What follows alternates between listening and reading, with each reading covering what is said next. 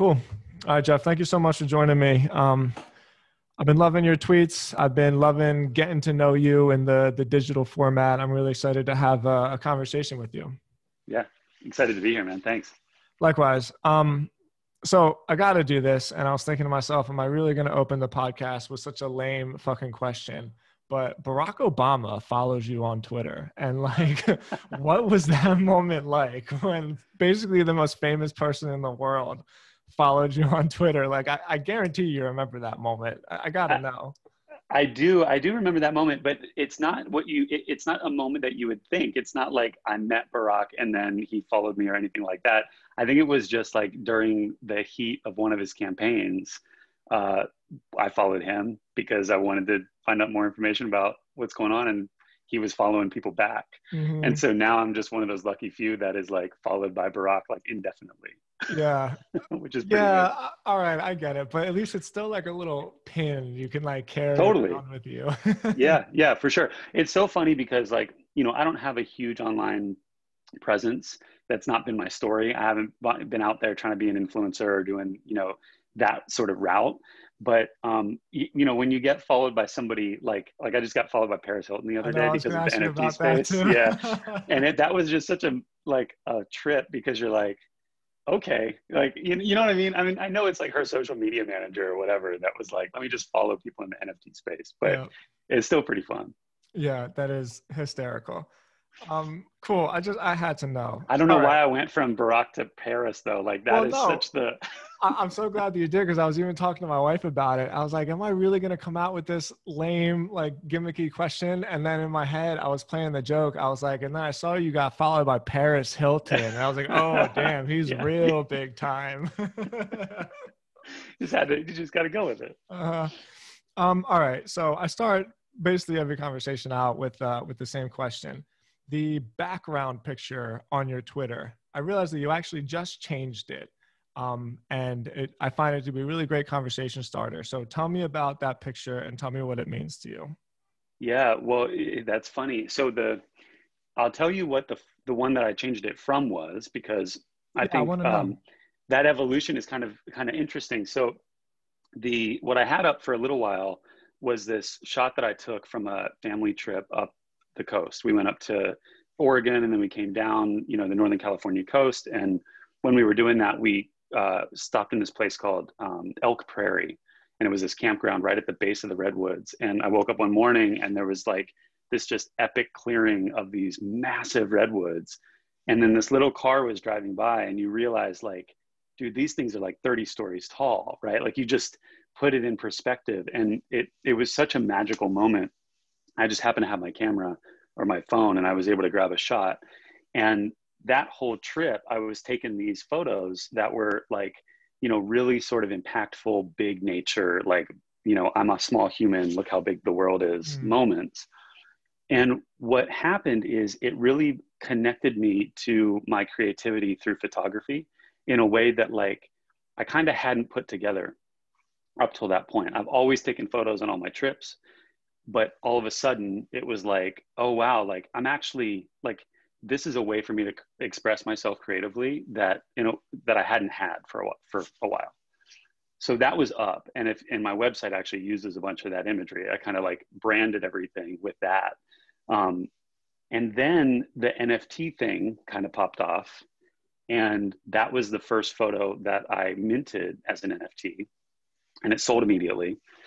And so that has an interesting story. But then as I started getting into the NFT space, I started to go back into like my design roots and kind of start creating new stuff. And so what's up there now, what it's been replaced by was this triptych series that I created specifically for digital art that used some old photography but layered on new design assets.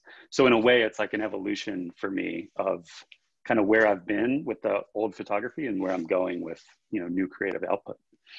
That's so cool. A couple of things I want to comment. I went to the Redwoods with my wife just this past year, and I know exactly what you mean. You see pictures of it, but it's still it's difficult to explain. And like I guess you Yeah, got to see it. All of a sudden, you're in this forest, and you feel like some giant like pterodactyl It's just gonna Yeah. come down and like Yeah. wipe you up. You feel so tiny. So a comment on that, but yeah. So correct me if I'm wrong. I did as much research on your art as I could for this conversation, but in your new picture with the triptych series, I think you called it, in the background of the picture, some of your old photography is like embedded in there, right? That's right. Yeah. Yeah. So it's funny, like my story, my creative journey, if you will, you Yeah. know, comes from like really kind of establishing myself as a designer who was doing a lot of commercial work within music. So album packaging, posters, whatever. And it was a lot of layering stuff. And it was a lot of like that kind of, you know, really graphic design based output. And then it went, my career shifted a lot. It went from that to like writing code and doing stuff digitally. And then it went to music videos and creating, you know, content that way. Then it went into VR and XR and has continued to sort of follow like more emerging technology trends. Mm-hmm. But throughout all of that, I would have never once called myself a photographer. But throughout all of that, when I look back in my, you know, photos, like my app, there are so many photos I've taken, whether it be like in Thailand or in Beijing or, you know, wherever I was going to like shoot stuff and take meetings and whatnot. And like, I'm a creative. And I look back at that stuff. I'm like, oh yeah, that's right. I have a creative eye and it shows up in my photography in a way that I could have, they were just my personal photos. Mm-hmm. And so all of a sudden I've released, when I started to release them publicly, like let people see them, and I started to get these comments from other photographers who are like professional photographers, because I don't consider myself one. They're like, dude, you're a photographer. And I was like, no, I'm not. And they're like, no, you are. Like, and it took me a few weeks to like be like, no, that's okay. I'm a photographer. I'm also these other things too. And so those photos that are in those pieces, like they are like the Flatiron Building, right? And they're the towers in Chicago, those brutalist towers. And then it's a roadway out in the desert. And these are things that like just really remind me of where I've been. Yeah. And then all that layering on top is really this thing of like, okay, let's like flip that and let's make it something new. Sure. So, because that's where I'm at in career and stuff right now. Like everything that's going on with technology and art is all like flipping, and it's fascinating. Fascinating it is. And we're gonna get there. I'm dying to talk about this NFT space, but you're just saying things that are relating to me so much. For instance, when you said like I'm a photographer, I got my career as a writer, but it wasn't until maybe 3 years ago that I actually started saying like I'm a writer. It would be like, oh, what do you do? It was like, oh, I write blog posts on this website that I created, or like I built Yeah. this community by writing blog posts. And I know like we're just talking about semantics really, but something happens when when you just start actually identifying yourself as a professional, right? Because it's not just a thing that I do, it's a thing that I am. And so when you say it that way, I know the people listening to this, and you've actually been pretty open about this kind of stuff, even just on Twitter, about like, holy shit, like I'm sharing my art out there, like I'm putting myself out there, being vulnerable, you know, like we all feel that. And then it's just that switch where you say like, no, this isn't just a thing I do, this is a thing that I am. And I think that's really Yeah. cool. Well, it's funny because I mean, you just hit on one, you know, sort of big point for me is like, and I talk to all of the young creatives that I mentor about this too. Vulnerability in what we do is so important, because if you're not being vulnerable and showing your sort of true self through whatever your artistic expression is, then you're not going to connect with through that expression, right? And that might be your words, it might be your art, it might be whatever. And for me, I had a really hard time being vulnerable and expressing my creativity, like mine, right? I Mm-hmm. could do it for you Yeah. and I could do it for a client and I could like put it all out there on that project.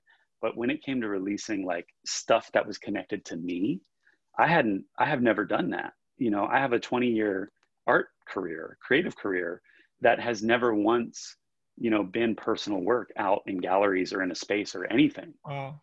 So when it came to, I mean, really just a few months ago, stepping out and being like, I'm gonna be as vulnerable as I could possibly be and put this thing out there in the world for people to judge or buy or praise or, you know, tear down, Shit whatever. on. Yeah. Like it's that moment of just like, I'm going to lob it over the wall and then just fucking hide, you know, because it was really scary. And, but through that fear and through that vulnerability, what's happened is, you know, my community of artists and my network has grown exponentially in the past few months in a way that like is completely foreign to me, completely unimaginable to me. Like I'm like connected and friends with artists that I'm like, dude, you are fucking incredible. And Mm. I would have only ever like seen your work and been like, that's dope. But now we're having conversations about life and collaboration just because I was vulnerable enough to be like, here I am, Yep. you know? So I don't know, that vulnerability and that like that push into that space is done. And this is why I can tell it to a young creative. I can be like, you need to do this, but I couldn't do it for myself. Mm-hmm. Right. Because as they're trying to figure out how to network and trying to build their professional career, I would always give them that advice. But now I'm taking it instead, you know, and it's actually like, my creative life has become so much more fulfilling just in the past couple of months. I love that, man. I love that for a lot of reasons, both like professionally and creatively, but just getting to know you, that's like a liberating experience, you know? And so like, I'm almost happy for you in that way that, that you get to go down this new journey. I'm not sure if he's your friend or not. But I always felt that way about Bobby Hundreds, where, when I talk to my wife, she knows the writers I look up to. And she's like, but I don't get it. He's got a streetwear brand. I was like, no, but you don't understand. He was like, he really revolutionized this idea of creating a brand through just honest, raw, authentic, creative writing. And Yeah. he was always on just like my pedestal of like people that I want to emulate in a way.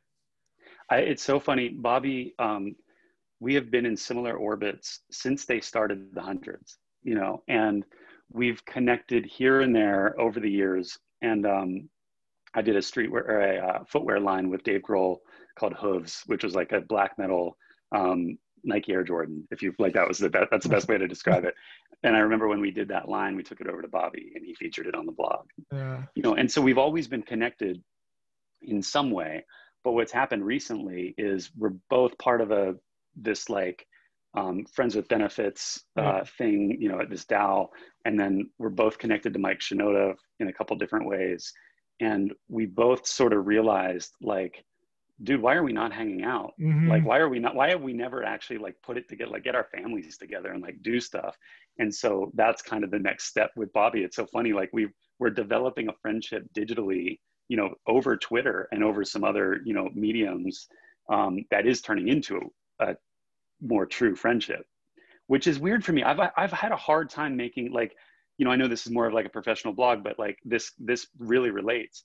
I've had a hard time forming bonds with people my entire life. I can do it. Like I can walk into a room and we can talk creative and we can talk like a project Yeah. all day long. But as soon as you take it out of there, like it's just been awkward for me.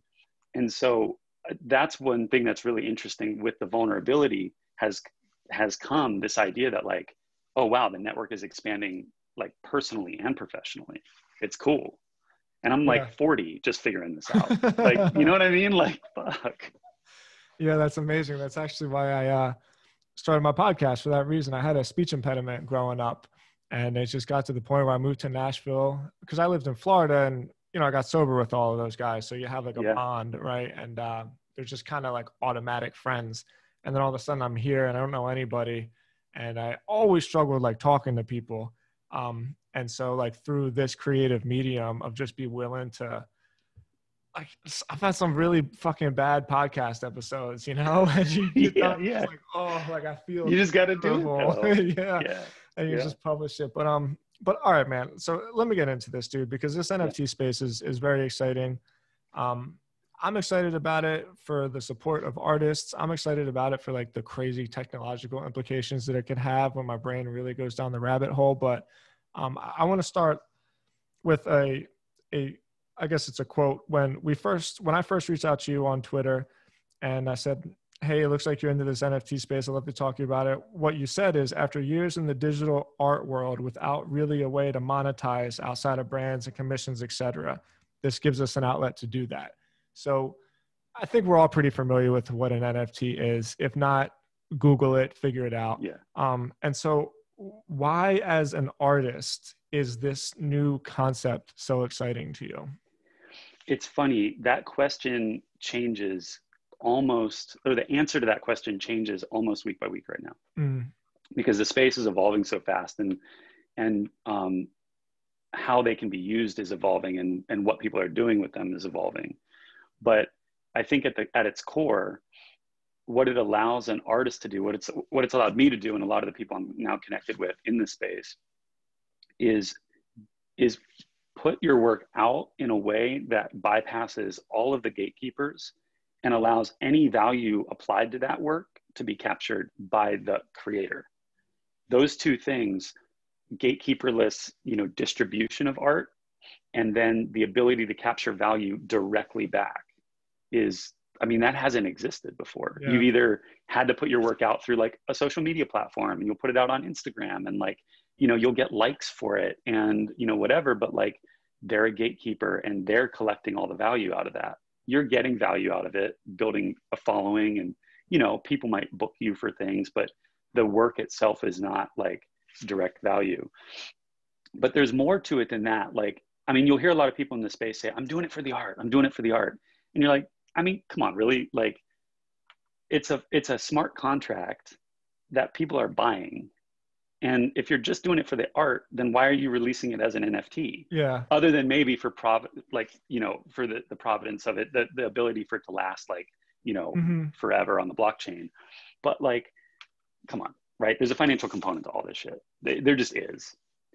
But at the same time, what's happening is when that takes a secondary seat, and it is about art and it is about community, what you realize is that now all of a sudden creators are building community with each other and with patrons, collectors of work, people who love art, that is completely separate and completely creator led. So now these little pockets of just art lovers and art makers are sprouting up in a way that feels really revolutionary, because it just hasn't existed like this before. Yeah. I think we're all kind of figuring it out as we go along. You mentioned something though, which I think is important to distinguish. I've always been a fan of Seth Godin and his blog, and he wrote a blog basically saying the opposite of, I think he's saying that the value in the art we create isn't necessarily in the one-on-one transaction of it, but rather in the change that the art itself happens within what he would call culture. And so I buy that, and I see that, and I think to myself, okay, I've written a couple thousand blog posts in my life, right? And I've never sold a blog post, but it creates leverage, so to speak, for you to any number of things, grow a brand, build a following, get appearances, what have you. And so there's people that I think might be worried about the idea of, now I'm not creating art for the sake of changing the culture. I'm creating art for the sake of a transaction, because now I have one-on-one access to a transaction, basically, to a buyer. And you know what? I go back and forth with that, man, because I think to myself, yeah, I see the point, but I also think to myself, how many people have just been making digital art or any kind of art? How many people have gotten their gifts stolen from them, and other people use their gifts? Like Shithead Steve is an example. Yeah. Right. And I always think of Shia LaBeouf. I call him Shia LaBeouf, but he was in this, Hot Ones, that YouTube show where they eat the hot wings. He was on that, and he said, "Are memes art?" And he said, "Yes, anything that moves you is art." And that always stuck to me. And I think to myself, well, it doesn't matter what the medium is. If it's moving me, it's art.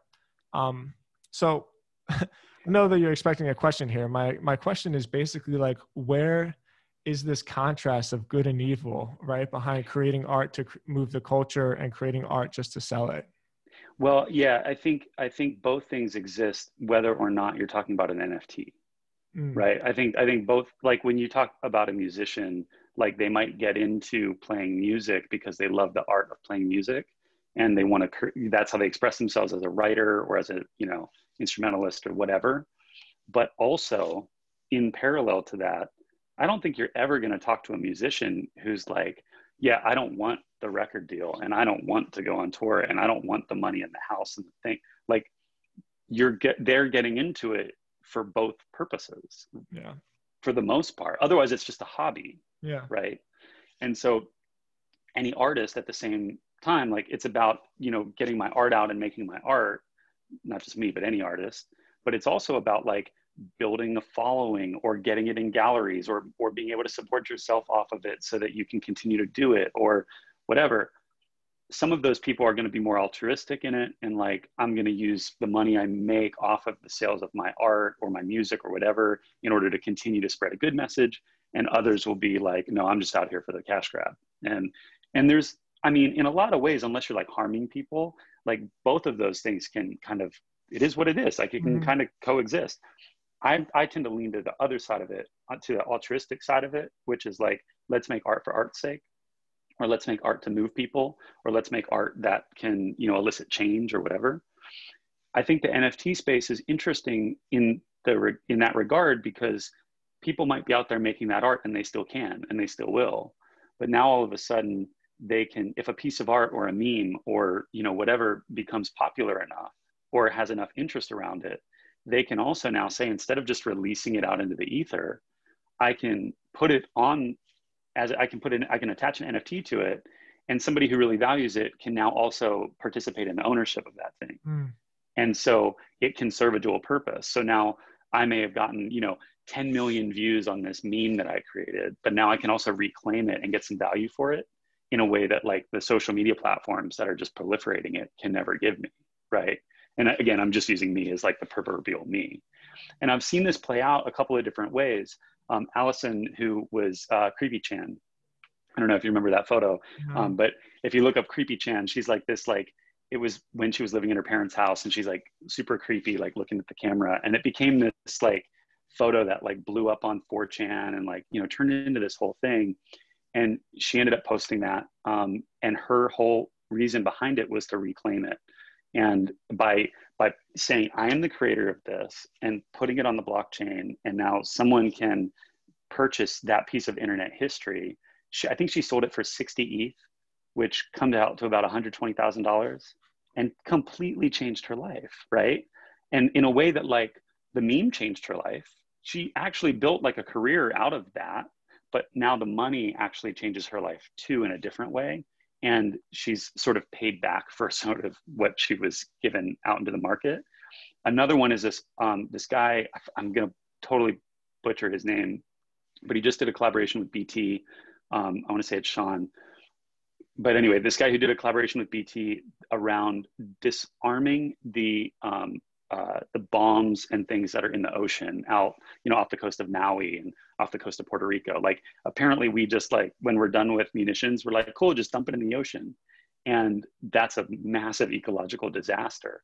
And he's using this piece of art that he created and minted as NFTs, and all the funding from that is going into those efforts. And they're actually going to be able to remove some of the ones off the coast of Maui. Wow. And it's also going into PR for that piece. So, you know, he's using it as a change leverage, you know, point of leverage for change. So, you know, I think all these things coexist. And it's like, yeah, there's people out there chasing the money or chasing the clout or whatever. But I think, like, just like in anything, that stuff starts to look pretty transparent pretty quick. Yeah, I agree with you there. And I think it's almost like, as new things emerge, we have no choice other than, how do I say this, almost to respect the intelligence of people to sniff things out. You know what I mean? Like, eventually it always just flattens itself out. And that's my viewpoint on it, at least. I think the world's just always going to change. But what you talked about with that meme, I think the meme stuff is so interesting because we can laugh about memes all you want, but they have huge cultural significance. They do. The thing that I don't like about some of the conversation I hear around memes is this question about what is art. And you hear it a lot from the fine art community. who is bashing NFTs and bashing digital art. And they're like, no, that's not art. Well, why is it not art? Mm-hmm. Because you say it's not art? Because you didn't put it in your gallery? Well, I would venture to say that it's affected culture in more ways than some of the art that you claim in your gallery, right? I would totally agree. I have had like absolute tear laughter at some of the Grumpy Cat memes I've seen over the years. And I think to Yeah. myself, Grumpy Cat, and this is just one example, who knows, billions and billions of impressions in people's minds. The example I use, I wrote an article about it, basically what the fuck is an NFT on my blog. And one of the examples I use is, you know, that little baby on a beach that's got like his fist pumps, like Yep. everybody knows that baby. And some poor sucker kid out there is probably like 12 years old now. And meanwhile, advertising agencies, gazillions of people got tens of millions of views on social media by basically taking this kid, and he never gave, I guess in a way he gave permission just by uploading it, but there's still like a by proxy of the fact that he didn't realize the cultural significance of that meme. And that meme is hysterical, and it's definitely Yeah. moved me, and it's created a lot of financial impact in the world. So like, why wouldn't that person have the right to say like, no, this is an idea that I put into the ecosystem and I need to claim ownership over it? Well, and I think that's like the internet history part of NFTs is really interesting. And I think, you know, Foundation is a platform that has really embraced that. And they Mm-hmm. started really on the art side, and they still do a lot in the art community, but they've really found a niche for like bringing the memes back and like allowing that internet history to be reclaimed. They just sold a piece, the Edward Snowden piece, which sold for 5 million. It's insane. Yeah, and then it just got resold for 7 million on the secondary. So when you look at that, like that's massive. Those are like, whether you call them art, whether you call them internet history, whether they're both, you know, like they have massive cultural significance. On the other side of it, for digital artists, what I find fascinating is, because I've played in this space for a while, and a lot of the people that I've sort of come up with have been in this space too. You're talking about people who like are serious professionals at what they do, like art that is just absolutely mind-blowing. Like when you look at it, you're like, you know, it's just like, Beautiful. right? And where does that art go? Up until this point, where has it gone, right? It's gone on tour with a band and you got paid for a work for hire to put it out that way. Or maybe it made it into a commercial, or maybe you made it into a film and it was a work for hire and it went that way.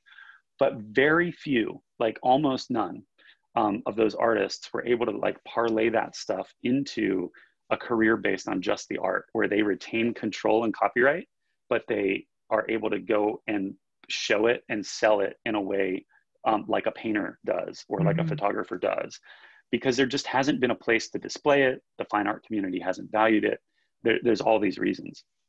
Now all of a sudden, you've got a way to like mark authenticity and distribute and sell that work that is purely digital. It's, you know, born of the blockchain. It is purely digital, and this art is purely digital. They're like a match made in heaven. Like the NFTs are the mechanism to sell that art and capture value in that art. So now you've got guys and girls who are creating that stuff, selling it, able to make a living, so they no longer have to go out and like do that soul sucking work for the Yeah. agency. Yeah. And I've talked to many of them who I'm like, are you doing this? Are you doing that for this client or this? They're like, no, I don't do that anymore. What I do is I make art, and then I put it out as NFTs and people collect it, and they're making a living that way. And that's beautiful, because now all of a sudden, when someone approaches them to do work, it's not, hey, let me do a work for hire with you and I'll pay you pennies on the dollar to take that and make it mine. It's like, no, there's a 50-50 split here. Yeah. I'm retaining copyright and you can license it from me. Like that's brand new. Yeah, it is brand new. And I think it's tough for people to kind of wrap their heads around it. But this example, I don't know why this example popped into my head, as to when something is born of the internet, we automatically just assume that it's for everybody, right? And so when I was writing that blog, this blog was almost like a research paper for me, where like, this is going to be big. I need to figure out what's going on here. And so I thought to myself, what's one of the most impactful digital things that's ever created? And for some reason, Buzz Lightyear popped into my head. I Mm. think Pixar and animation changed the whole way that we view movies, and Toy Story was the first one to do that. So like that first file, imagine being the guy that actually created Buzz Lightyear on Illustrator or something like that. And there's an original AI file of the first sketchings of Buzz Lightyear. And then when you put it like that and you see that, okay, there's an iconic piece. The example we always use is the Mona Lisa, right? When you say Buzz Lightyear, we all know what you're talking about. And somewhere there was an original AI file of one of the most impactful impactful graphics made in like cinema history. Well, how would that not have value? And now all of a sudden we have a way to say like, no, this is the original. I'm the creator. What is it worth to you? Right? What and the interesting thing I think about NFTs is like right now it's being applied in that way and Mhm. providing value for digital art and other things, internet history like we talked about. But it also has an application that spreads far beyond just art. It's authentication of anything, right? It's already Like gets weird. yeah, and it starts to go like really really big and Mhm. really far reaching because think about it. I own a home. I have my title. That title is non-fungible. Yeah, I'm not going to sell you a portion of my home, right? Like I own the home. And so wouldn't it make sense that that ownership wasn't just like a paper deed that was on file somewhere, like in a filing cabinet and they scanned it? Like, wouldn't it make sense that it was just like an authenticated digital token that showed the transfer of ownership across its life? And you know what I mean? Of course. Like things like that make it's going to take a while to get there, Yeah. but that's where this goes. And so when people talk about like, oh, NFT is like, this and that's just a fad or whatever, it's like, well, actually, it's not because the underlying technology is what's going to power most everything that's transferable, moving forward. Yeah, and I'm glad you brought this up because sometimes I can see my family's eyes glaze over when I start to tell them how this works. But this is when it really clicked for me. When I realized that there's going to be stylists that do nothing but claim ownership of clothing launches that they make only for video game avatars. And then I Right. start going like, oh my God, that means that there's such thing as virtual real estate. That means that eventually when Which we start exists right having, now. Yeah. yeah, that it already exists. And then it means, Yeah. okay, that means that if a business wants to put like a virtual reality conference together, that somebody's going to buy a token to say like I have ownership over this space so I can set my virtual booth up with my virtual banner to sell my own products. And then like you Yeah. just start going down the rabbit hole. Um and okay, so there's a million places that I can take this, but let me keep this centered on what we're talking about. uh, this really has huge impacts on virtual music, and who would ever think that we would want to see a virtual concert? But Fortnite is showing that that is obviously got a market for it. And so you got a lot of things going on with your life. I'm just going to open this up for you. Virtual music, where do you see it? How is this going to change our culture? Yeah. Yeah. No, I mean, it's great. It's a good segue. And um, first, before I answer that, I'll talk about why I think virtual music, the metaverse, virtual goods, whatever you want to call it, is very real. Like a lot of older people, older generations will see that stuff and go, well, it's virtual, it's not real. But if you talk to my 10-year-old and you ask her if that thing that she just bought for Adopt Me in Roblox is real or not, it is as real and Oh even yeah. more so than the toy that she has in her toy box. Like they would rather spend their allowance on digital goods that they're buying in game. And what's happening right now, they're in walled gardens. So you're in Roblox, you buy it in Roblox, you can't take it out of Roblox. Mm-hmm. You buy a skin in Fortnite, it's in Fortnite, you can't take it out of Fortnite. But the metaverse, as we all think about it, is really that like open bordered or at least connected walled gardens. So now things that I buy can transfer with me and they're in a wallet of some kind and I take them with me, just like I take my stuff or my stuff inhabits my house or whatever. Yeah. So when you talk NFTs, what you're talking about is a wallet, a mechanism to move those digital goods around with you that are tied to you. And now all of a sudden they can exist in all these different worlds. So why that matters is things like virtual music. So, you know, you sort of alluded to it. I have a big sort of career change that's happening right now, where I've been advising a company called Authentic Artists since 2019. And I've just come over to lead creative for them. So I'm the executive creative director for Authentic Artists. And what we're doing is creating AI generative virtual artists. So music created by an AI in machine learning that is then tied to a virtual character who, you know, becomes an artist, has their own backstory, their own persona, their own look and feel, their own sound.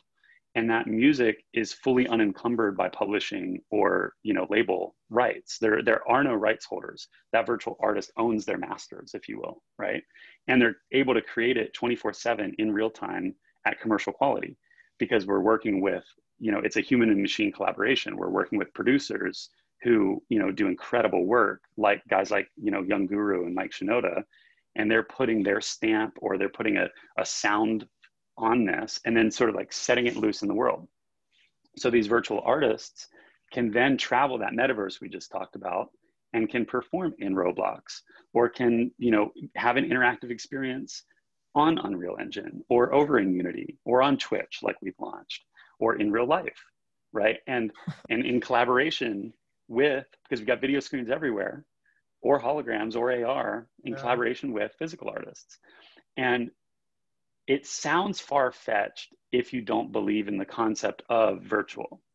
But if you believe in the concept of this virtual layer that is already over everything that we do, it sounds less far-fetched, because you're, especially to the kids, like, again, going back to my daughter, when I told her what we're doing and she saw the characters, she's just as invested in those characters as she would be, you know, Billie Eilish, which is her like idol, right? And those two things in her mind are one, they're not one and the same. Like, obviously she knows one's a human and one's a digital creation, but in terms of interest, like, she can be interested in both. They both serve very different purposes, and just exist sort of natively in the world we're building. So you can either embrace that or push against it. And I think there's a rub in there that's happening right now in culture. I think there's a rub, but I think people have already embraced it a lot more than they even realize. Like, yeah, Siri is a person, and she's right. in all of our lives, and nobody questions it. And then I don't think to myself, like, oh, I can't remember the last time I tried to say fuck on my phone and it didn't autocorrect to duck, and I didn't go fucking Siri, and everybody didn't know what I was talking about. Yeah, Right? exactly.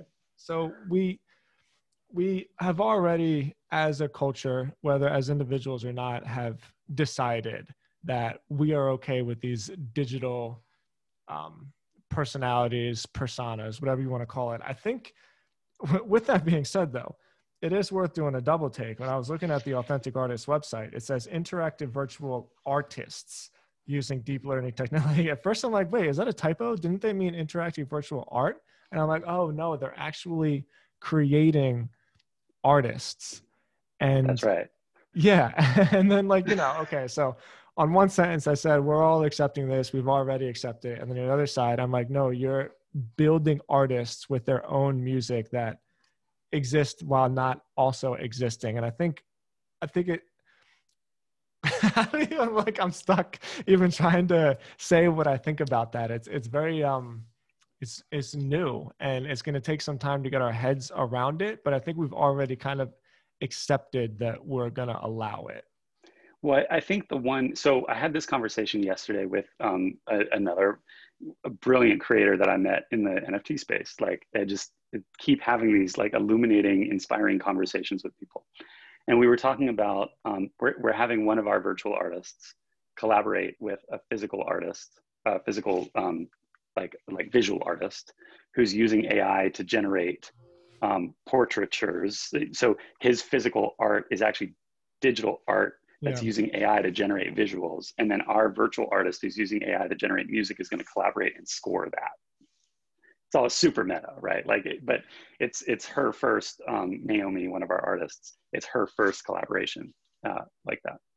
And what we were talking about is this idea that if you look at any future looking publication, book, movie, whatever, Ready Player One is the example we were using. Sure.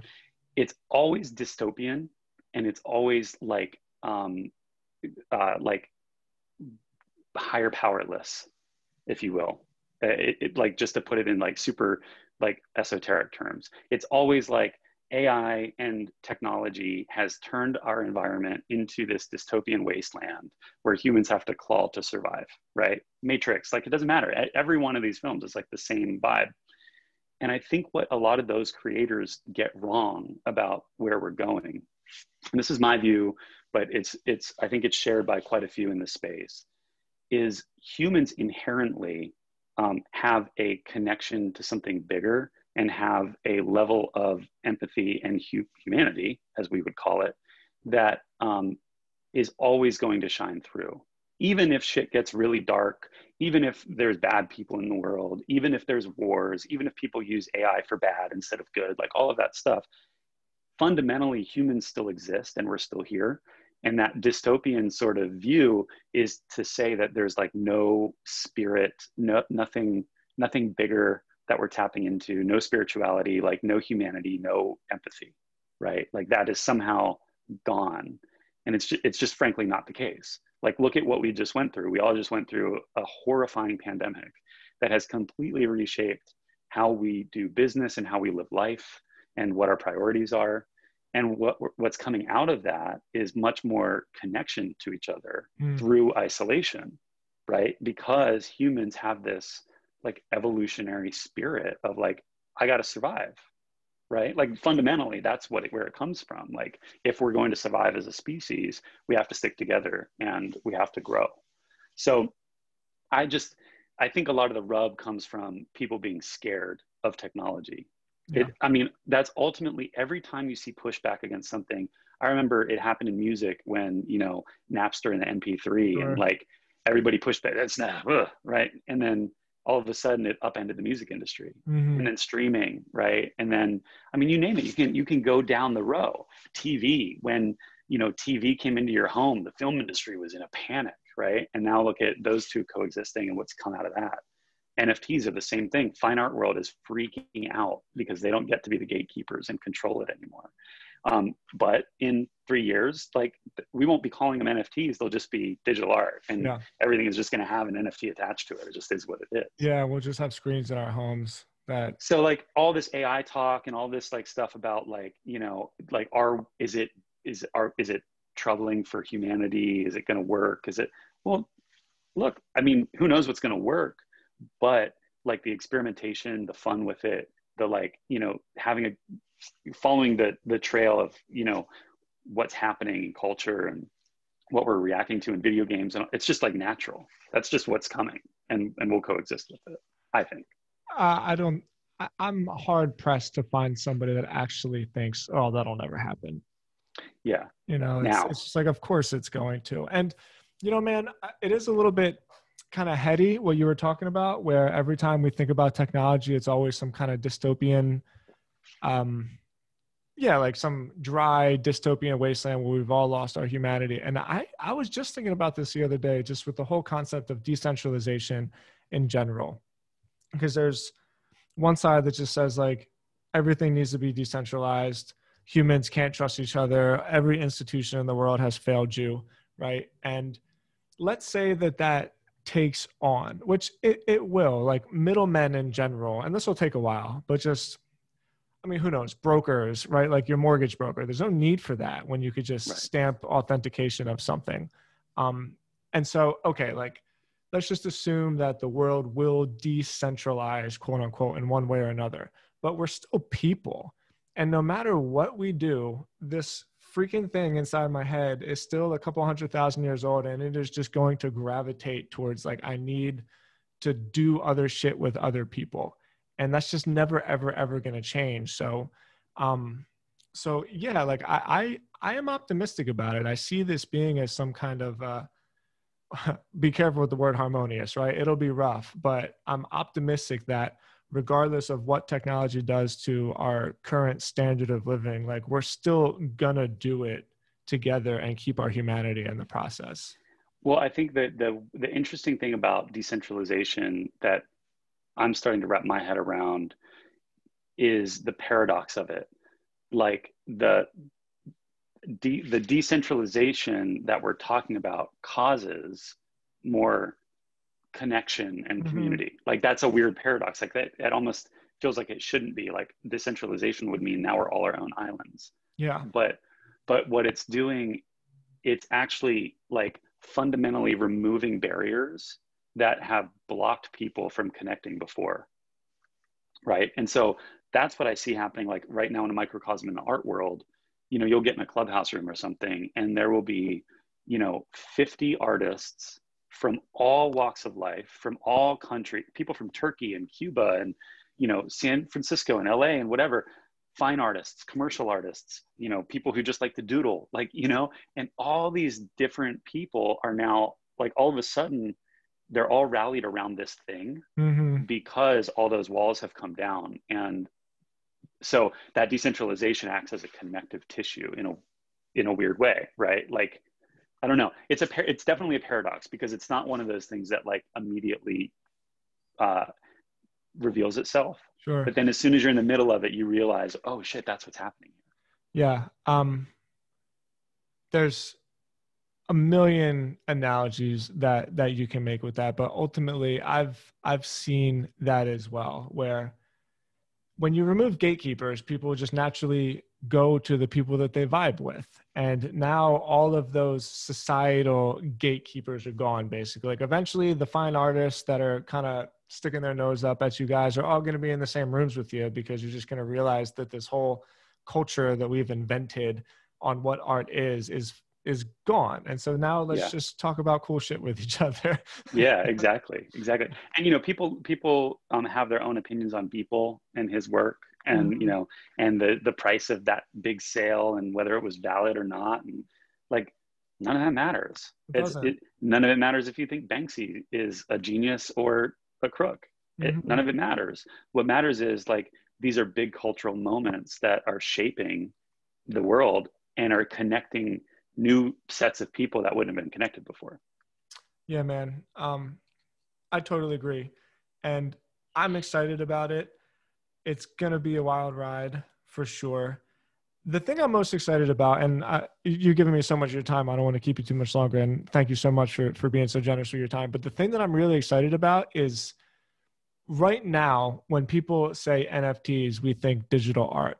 But that was just like the first most pragmatic starting point with it. And with all of the ways that this could happen, I'm excited to see what the hell is going to happen, right? Like when we created the internet, we never thought to think of a social timeline until all of a sudden we did. And it's like, what is going to be the thing where 5 years from now, where it's like, oh, like, of course that's going to be the thing that either a blockchain or an NFT will create. And I'm excited to figure out like what that is. Well, yeah. And I think like, some of the things that people are just now starting to wrap their heads around, we've had social tokens for a while, which is like, you buy a set of social tokens and you get access to a community and right. But the NFT as a, one-to-one, access point for a community or for an event, or, as a way to authenticate, like I am Jeff, right? And I am here in this community or at this event or whatever, like that's like the next version that we're going to get to. So it moves from art into that, right? And all of the things that can be done with that around, like if I know who all these people are, like, and it's very clear, like you can start to do things with those people that are based on their ownership of that one token or that set of tokens, right? And when I look at our virtual artists and everything that we're doing, like they're born of the internet, they're born of the metaverse. Their whole existence, everything that they do at some point is going to have an NFT attached to it, because it's going to be the way that you participate in the fandom around them, and that's not just for them. They'll probably start it and then physical artists will, pick that up in the right way.